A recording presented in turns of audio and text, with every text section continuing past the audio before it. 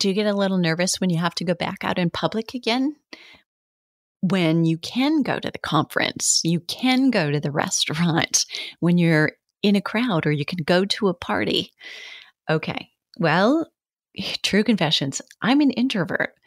Yep, I talk on stage. Yep, I've spoken in front of huge auditoriums of students, and I love that.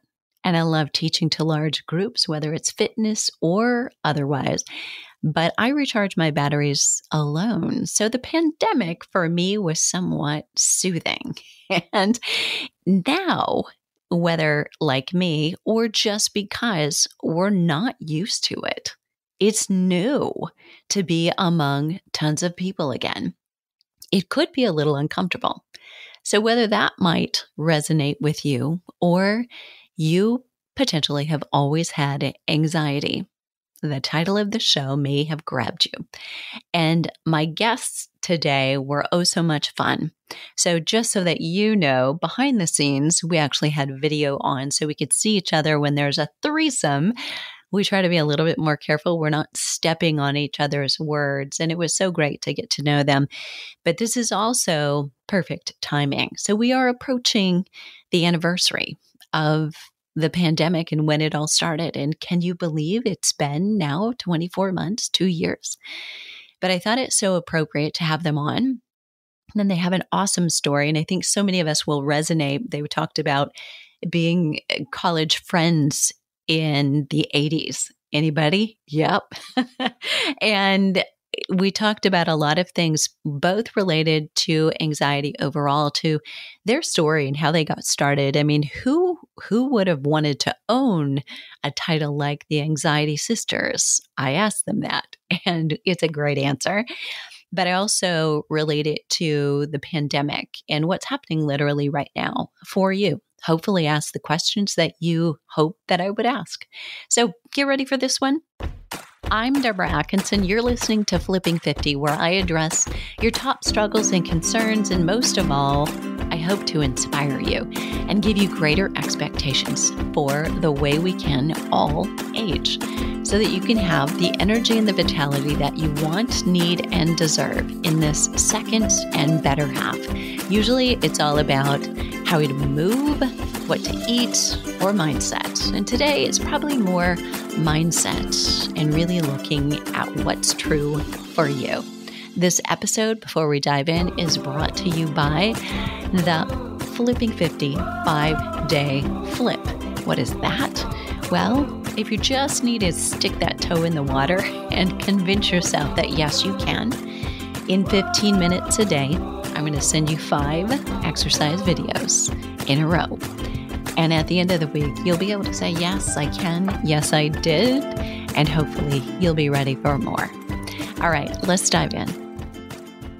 My guests today, and yes, that was plural, I did not stutter, are Abby Greenberg and Maggie Sarachek. They are trained counselors, mental health advocates, researchers, educators, writers, and longtime anxiety sufferers.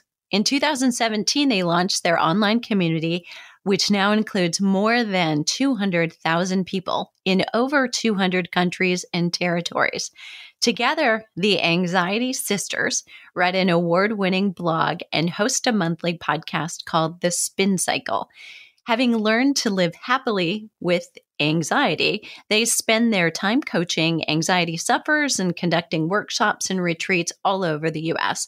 Their new book, The Anxiety Sisters Survival Guide, was published by Penguin, Random House in September 2021. And I have to say that had to have been perfect timing. Anxiety, anyone? There's a lot of anxiety out there. Yes, the pandemic definitely gave us a boost. Welcome to both of you. Thank you, first of all, for being here. And I have to ask the obvious question, or not so. I'm looking at both of you, and actually I can see some coincidence. Are you really sisters? Not so much. Okay. Just more soul sisters. Is that our theme here? Yes. Okay. Yes. We say we're soul sisters, and that the only thing is we do fight like real sisters at times, but we are really soul sisters and best friends and, have a very deep connection.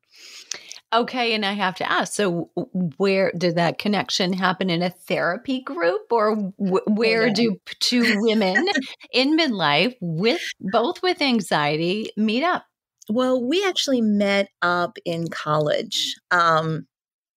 So we sort of, I guess Abby always says, like, we recognize panic expressions on each other's faces, but really we met in college, and we were both struggling with anxiety, but we did not have the vocabulary for it. We didn't kind of know what was happening, or even to call it anxiety.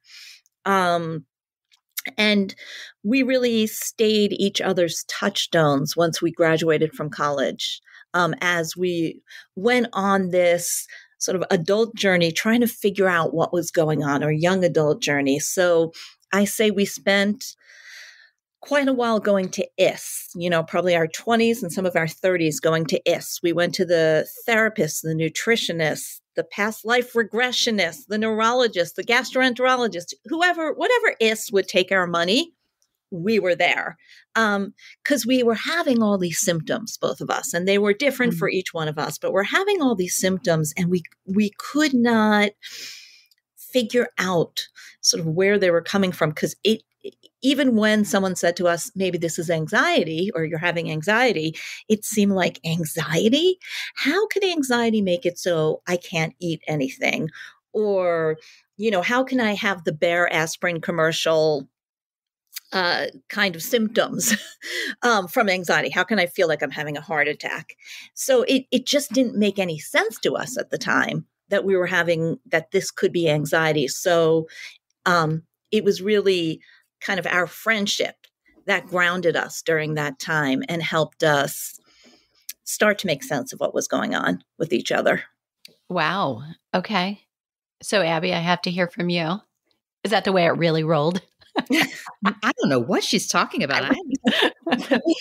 Yes, we did meet in college, and we were kindred spirits. I remember, though, for our listeners who may have felt some of the same things in the 80s, which is when we met, there wasn't the emphasis on mental health that we are fortunate enough to have now. And of course, Mags and I feel like it needs to still be much, much better. And that's what our mission is to make the conversation even more mainstream, and make the experience of anxiety and depression and other mental illnesses even more, or even less, stigmatized.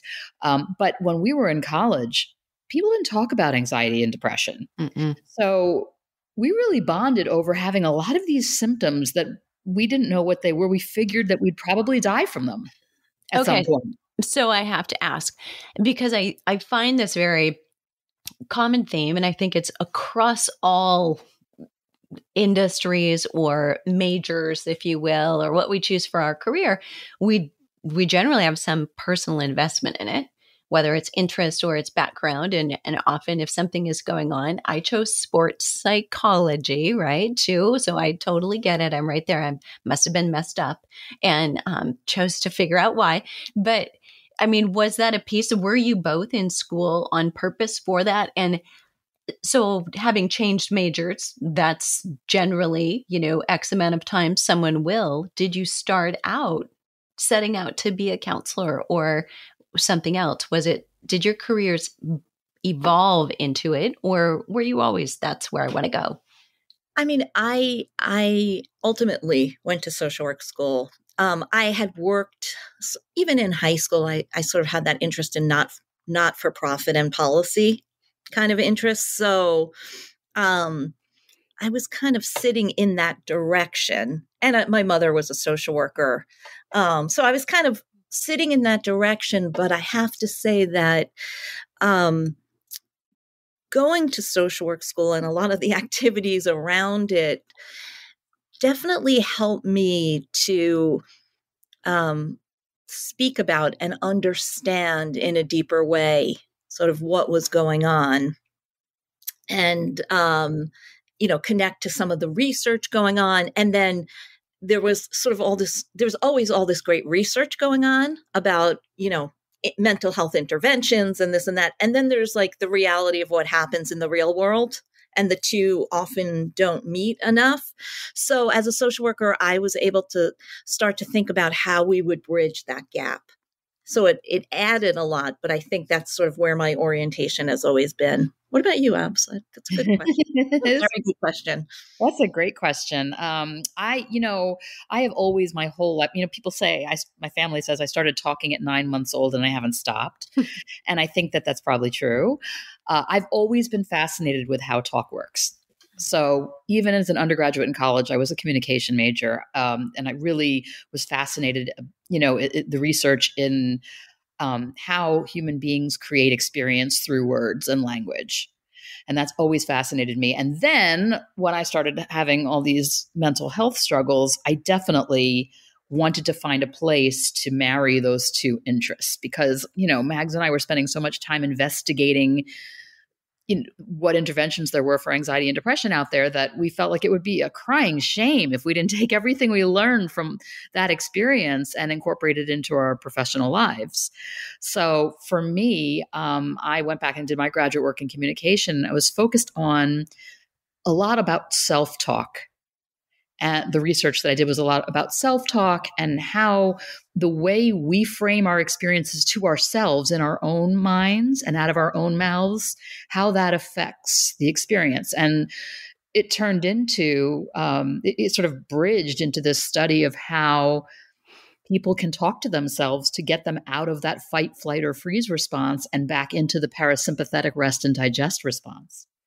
So, and then I became a professor, and I was a communication professor for 25 years before I stopped to do this full time.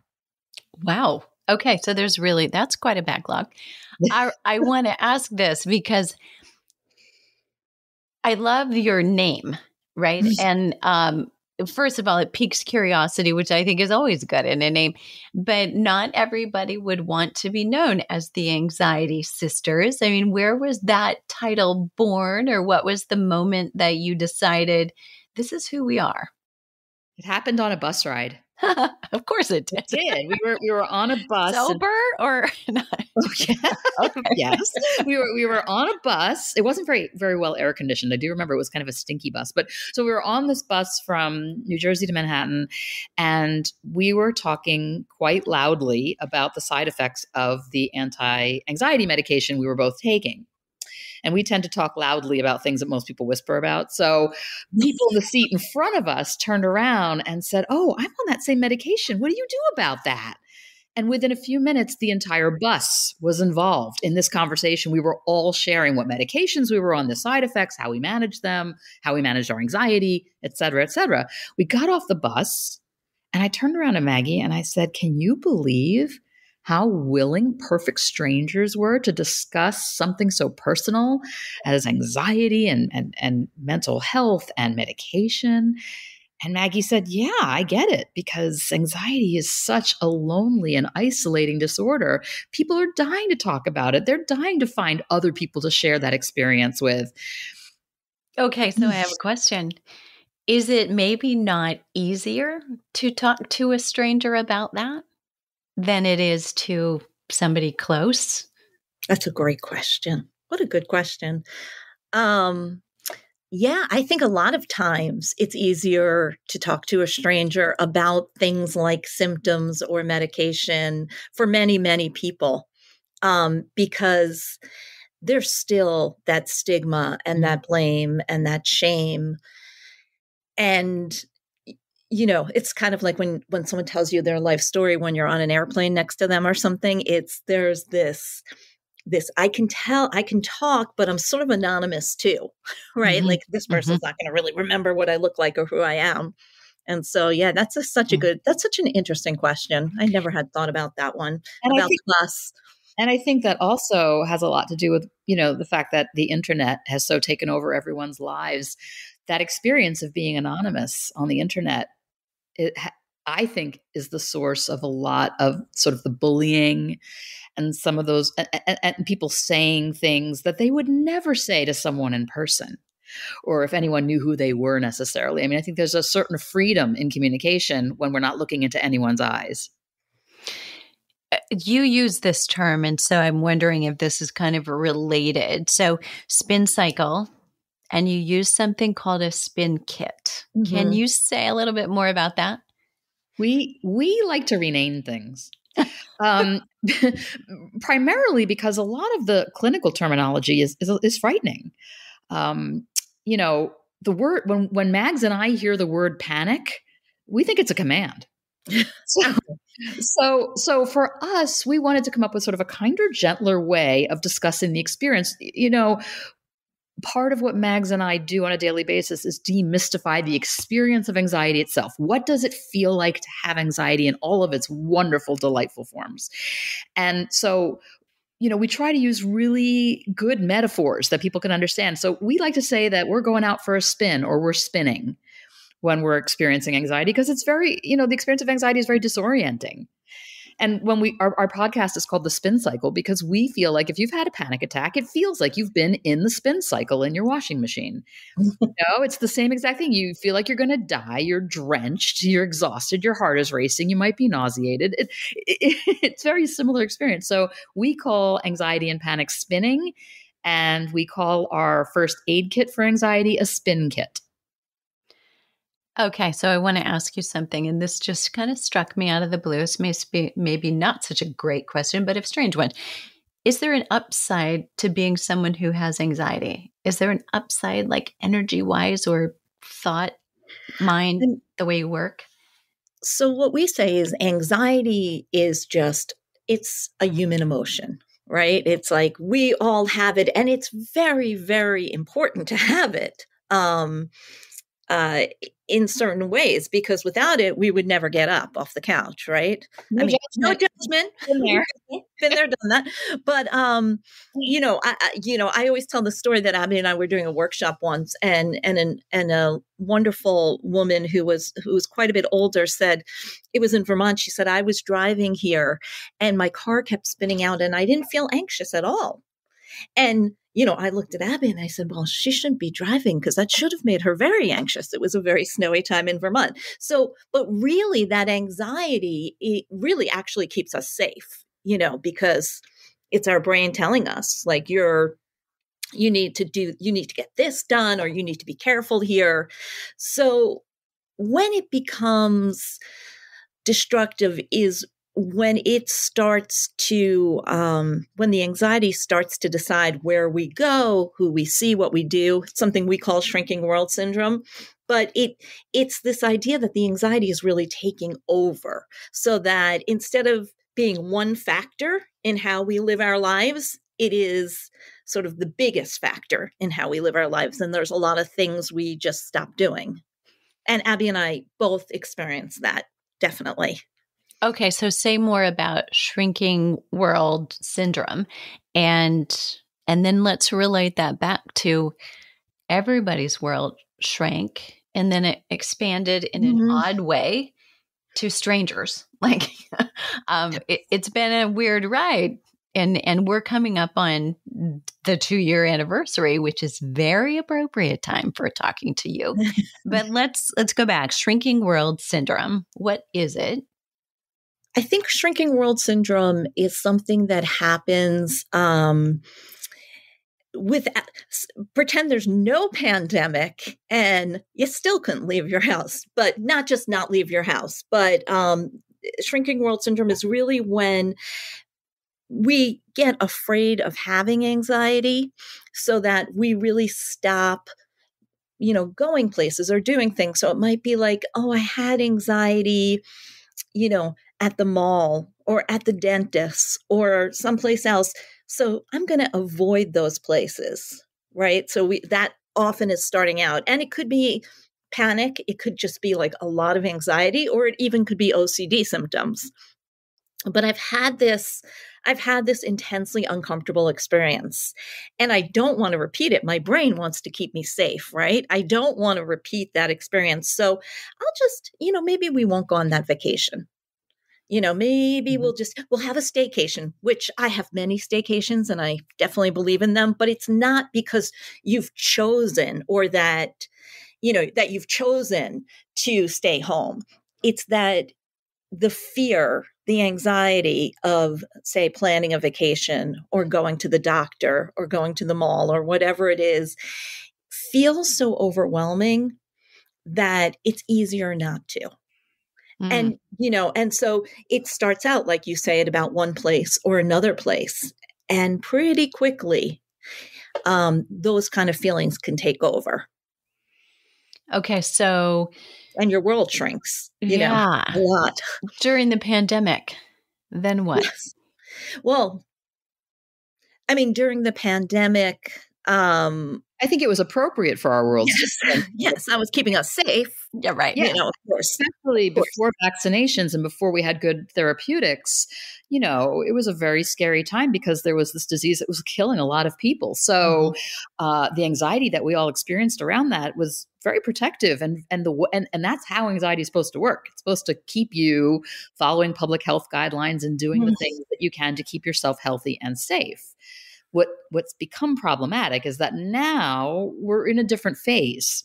So, now we have these vaccinations, we have these great therapeutics. For most of us, COVID is not going to be a death sentence for most of us. So what we have to do now is find a way to pull back some of that anxiety that had us terrified to leave our homes and say, okay, now I have to start to grow my world back again while still taking into account public health guidelines and still keeping myself safe and keeping my family safe. But, we don't want our worlds to stay as tiny as they were for 2020 and part of 2021. So it's a real balancing act. And we saw our sisterhood almost doubled in size during the pandemic because, people were very lonely and isolated and very anxious. And we get it. We felt those things too. Are there traveling anxiety pants? No. Yes, they're called yoga pants. Okay.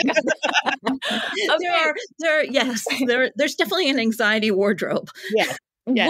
What about the anxiety that's coming on now from some of us who I'm an introvert. I love to stand on stage. I love to work with groups, and yet I recharge alone.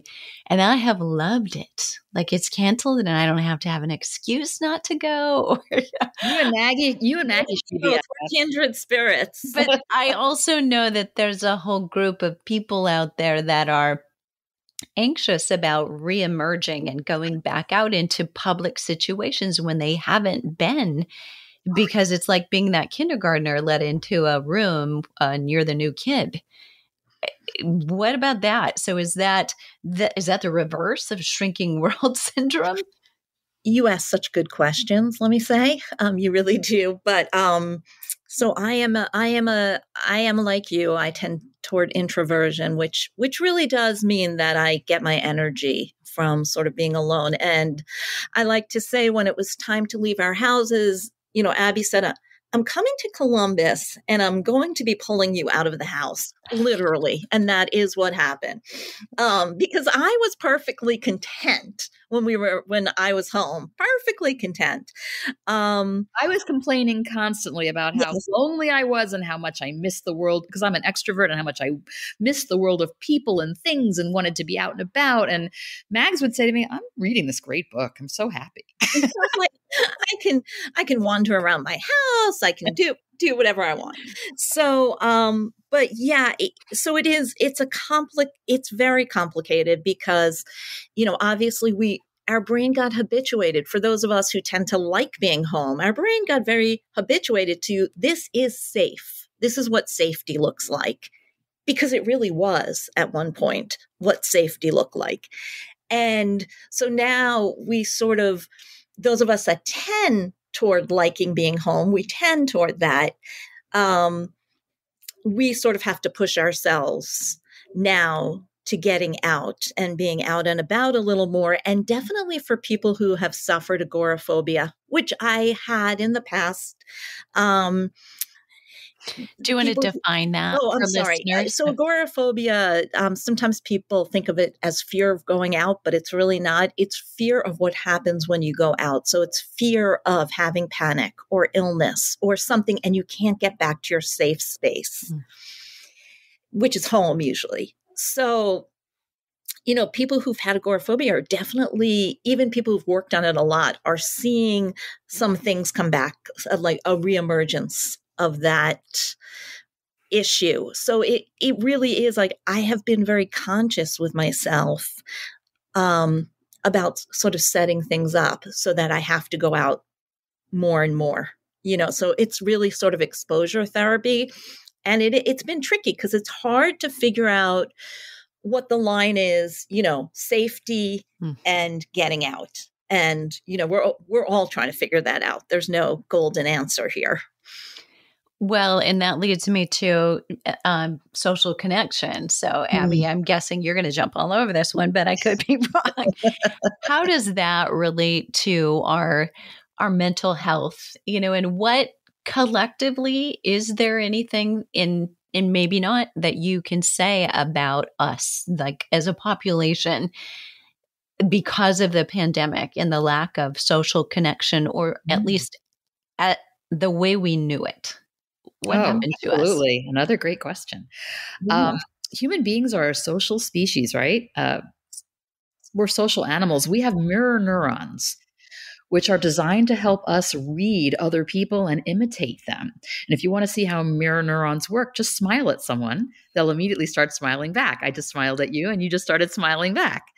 That's your mirror neurons at work. We have these because we are social and we are supposed to be reading each other. So when you take away the social experience, when you isolate human beings, it has terrible effects on us. Harry Harlow, the famous and controversial psychologist who was a researcher at University of Wisconsin at Madison, his famous line was, "A lone monkey is a dead monkey." And we talk about that in our book because the truth is, and he did these horrible experiments with monkeys, which then started the movement of, anti-animal cruelty during experimentation. So there's a lot about him that's not to be liked. But what he did was he isolated monkeys for 6 months at a time. He took these neurotypical, happy-go-lucky, affectionate monkeys and locked them up in cages by themselves for 6 months. And then when he took them out of isolation, they were completely physically and psychologically disturbed in every possible way. And we know that monkeys are a close relative for us. And we know that the worst thing you can do to a person is put them in solitary and take away their connection. So in answer to the second part of your question, the pandemic, our response to the pandemic of everyone, lock up and stay home and isolate yourselves and quarantine, that had profound effects on our mental health, all of us. And for those of us who are struggling to begin with anxiety and depression, and for kids who are, struggling with the typical adolescent struggles that are very rough on the psyche, our response to the pandemic had far-reaching deleterious effects. And I think we're going to be spending a lot of years healing and recovering from the isolation piece of it because we need connection. They've done studies that it is more important to connect with other human beings than it is to quit smoking or drinking. In terms of longevity, it's really important. Was there a certain demographic more negatively influenced than another? It's sort of up for grabs, I think, in the research thus far. Definitely, there's some people who either living alone, was quite difficult for some people, especially if they were more frail. And but they've definitely found that in most of these things, people with good social supports, even if you could not physically be with your people, like even if it was on Zoom or on the phone or whatever, people who have more social connections and supports weather these kinds of situations better. So it's like, how much support did you have going in? You tend to weather crises better. That's sort of study after study shows that. And I think with a lot of people talk about the kids or the teens, and that's a really complicated one because different populations of different socioeconomic and regional factors were in there too. So different populations of kids and teens, had a harder time than some others, so it's a very sort of complex thing to look at. Yeah. I mean, if you think about it, all of our lifelines were the computer, right? Were the internet and Zoom. Yeah. If you didn't have access to the computer, and a lot of kids don't, then that's real isolation. I mean, try to imagine having gone through the last 2 years without being able to talk to anybody on Zoom or on the Yeah. Mm-hmm. Yeah. I mean, if people were struggling beforehand, they're in areas of social support and stability, I think it often was a pretty big blow. Got it. Okay. I would love to. This is such a heavy topic and it's so timely. So I'm so glad this is serendipity that we're bumping into each other at this time and we're bringing you to the Flipping 50 community. Tell us a little bit about how you work with groups. If someone is feeling like, okay, these are singing my people, these are my people here, and how would they connect? How would they get started in doing something? Would it be to buy the book or join a group? What's there for them? Well, yeah, we think the book is a really very comprehensive marriage of not only the latest research, but also the stories of hundreds of anxiety sufferers and their experiences so that we can all find a little piece of our own anxiety experience in that book. That's I think, a great place to start. And that's why we wrote it. But also, I mean, people could listen to our podcast. We've had the privilege of talking to some amazing guests. And then once in a while, we do these BFF casts where we just are each other's guest and we talk about things that our community is bringing up over and over. I just want to throw in there really quickly that even though we call ourselves the Anxiety Sisters, that's because Mags and I, our experiences as sisters, that's how, we experience the relationship.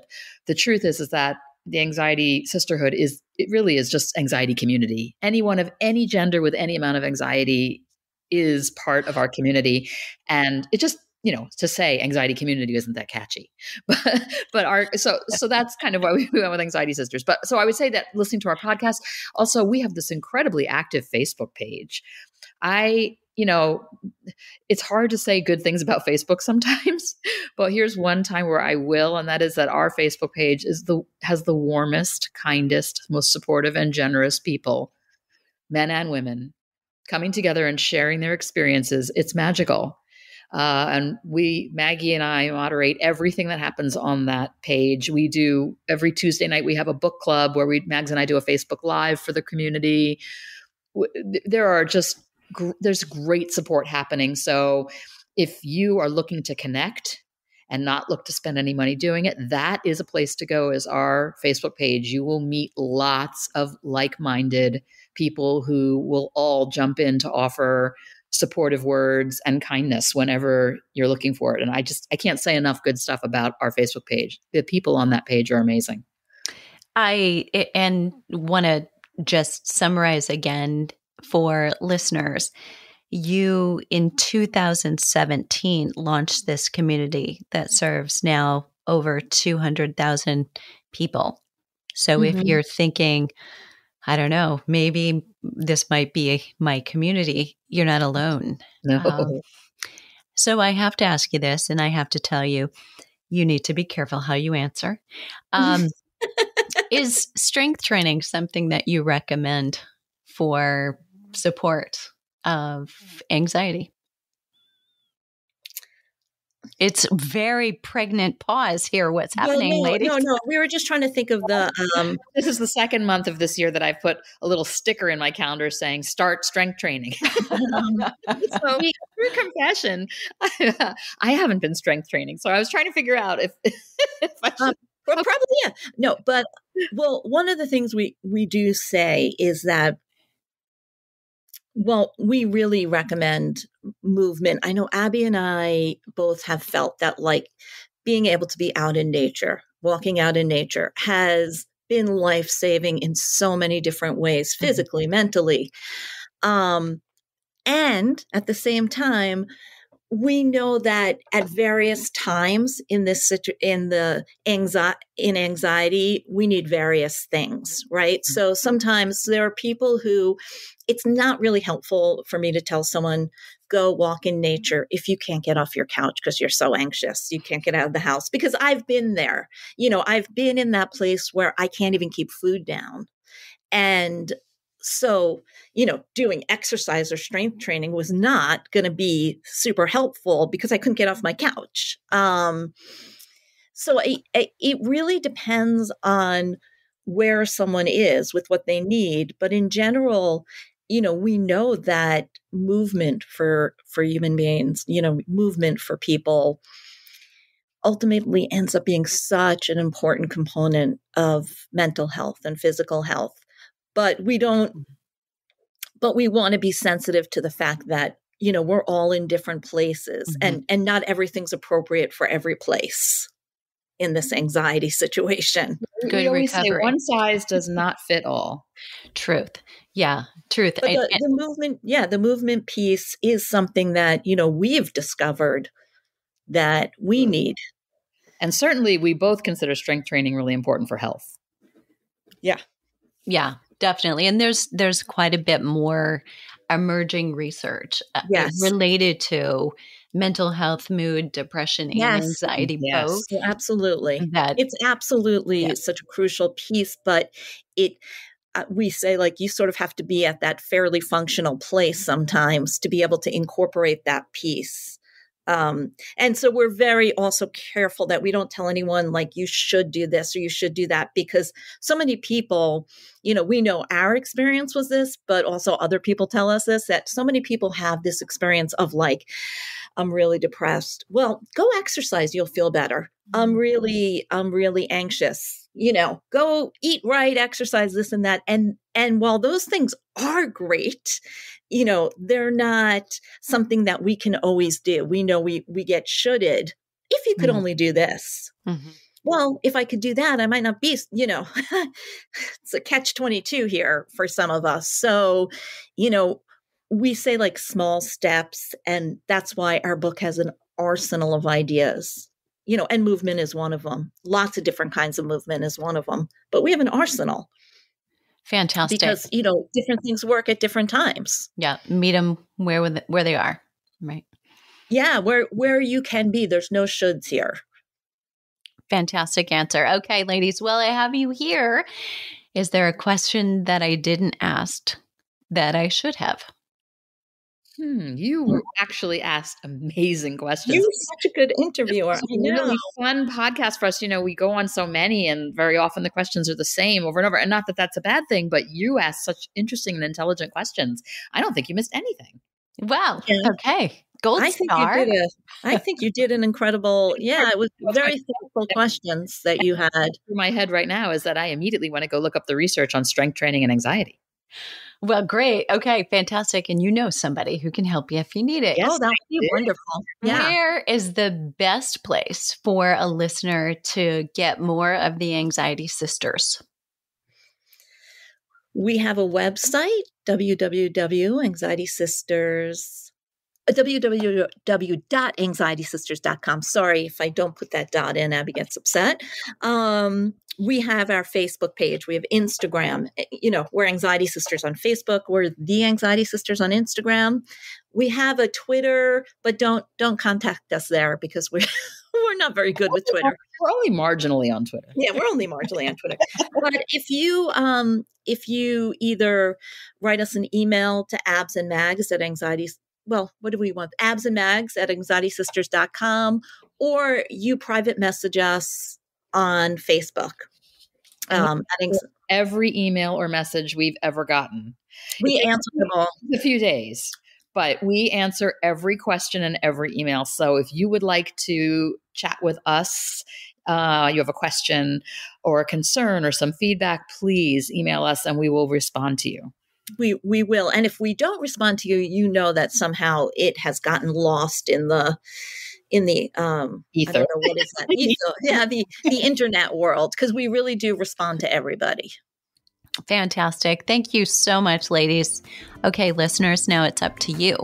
If there was a question that you wish I would have asked that I missed, I'd love for you to put that below the show notes. I love to hear from you. That'll be at flipping50.com, all spelled out, /midlife-anxiety. And what are you waiting for? Let's start flipping 50 today.